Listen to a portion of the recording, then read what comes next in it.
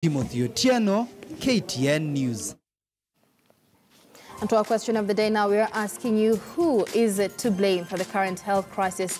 Is it the nurses or the Council of Governors? Who is to blame for the current health crisis? Interact with us on Twitter under the hashtag Morning Express KTN. You can also tweet me directly at Michelle Ngele or at KTN News. We will be sampling your thoughts as we go along. Remember, the nurses' strike enters its third day today with no end in sight, and the Salaries and Remuneration Commission as well as the Council of Governors pointing fingers at each other. But who do you think is responsible?